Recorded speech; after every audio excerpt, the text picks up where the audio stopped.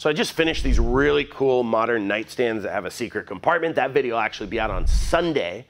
And we had to do a ton of sanding in that project. And I realized that I didn't know how to sand properly well into my woodworking career. And I also didn't realize how much a flat surface makes a difference when you're putting on finish. It really helps with sheen and making your project look just gorgeous up close and from afar. So I had learned this cool little tip a couple years ago that really just made all the difference. And you know, as you're sanding up through the grits, you're going to take away quite a bit of material. And the question is, how do you take it away evenly? Especially like on these nightstands, I had these 42-inch panels that were a grain wrap miter. And so I sanded them all before we cut them. And it's like, how do you stay the same thickness across 42 inches? Well, it's simple. I'm going to show you. What you're going to use is just a pencil. And all you have to do is you're going to use that pencil and you're just going to want to draw on your board like this. And to show you what a difference this makes, we're going to take a measurement and see how much we take off while we're sanding. So this board is about 0.54 thick and it's got planer marks on it and it's just a complete disaster. This was an offcut from the panel. So once you draw your pencil on, you're going to go ahead and start with 80. I like to go 80, 120, 150, 180, 220. And the reason that you don't skip up way higher to a grit is if you go, let's say from 120 to 220, 220 is not going to be able to remove the scratch patterns from 120. So what you want to do is just sand until the pencil's gone with each grit. But what's important here is if you sand over an area and all the pencil around it is gone, but the center is not, that means you have a low spot. And you don't want to then use your sander and like dig in on the edge to get that low spot. You want to stay with the same grit, redo your pencil, and go back over it. And the reason is that you want to get the whole piece down to that low spot.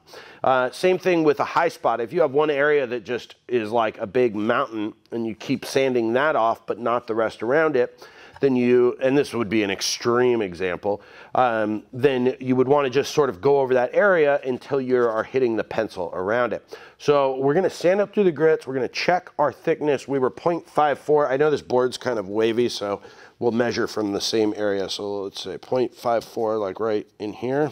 So we'll see where we're at. We'll definitely get this top flat, but I know the bottom has like a weird chunky planer mark in it. So I don't want to skew the measurement. And you'll see when I go over with this 80 grit, there's some planer marks and some jointer marks in here and from the spiral cutter head on my big planer, which it needs to be changed. So you'll see that there'll be parts where the pencil doesn't get removed, and I'll probably have to go back over with 80 grit one more time.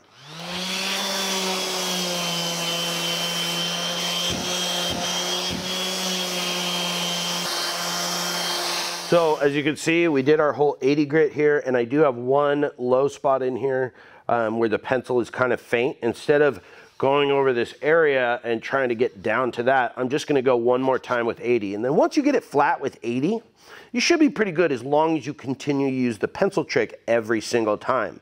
And then when I get to 220, I won't go as heavy. I'll just like kind of lightly do it because 220 is going to go really fast, and if you, some pencils, especially if you're using like a thick carpenter pencil, if you go really dark, it can even, you know, leave graphite in the wood. So when I get to like the final grit, I'll go really light.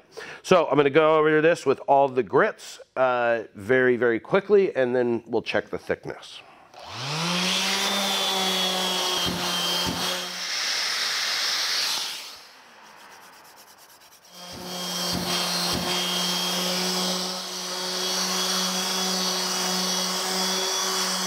Okay, so we've got a really nice, smooth, flat surface, and we're at about 0.52. So we took off 0.02, and if we were doing both sides, that'd be 0.04. Look how thick this is. I mean, that's like the thickness of a dime, and keeping things flat is really important. And don't worry, when you start doing this, it seems like it takes a while at first to get the pencil off, but the lower the grits, like 80, 120, it takes a while, but then once you get up into 150, 180, 220, it's like goes away almost instantly as soon as you pass over it. So yeah, you just go till your pencil's gone and you get perfectly flat boards. That is dead flat all the way across, and that thing had like chunked out planer marks and joiner marks in it from milling, and it is just dead flat. So use that tip and improve your woodworking, and I hope you have a wonderful day. Stay safe in the shop. We'll talk to you soon.